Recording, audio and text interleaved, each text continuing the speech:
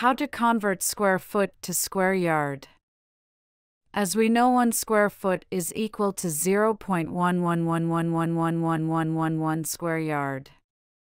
1 square foot equals 0.111111111 square yard. To convert square foot to square yard, multiply your square foot figure by 0.111111111. Example: convert 25 square foot to square yard.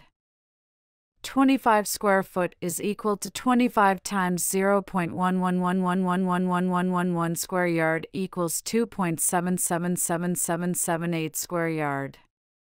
To convert square yard to square foot, divide your square yard figure by 0.111111111. Example: convert 25 square yard to square foot. 25 square yard equals 25 divided by 0.111111111 square foot equals 225 square foot.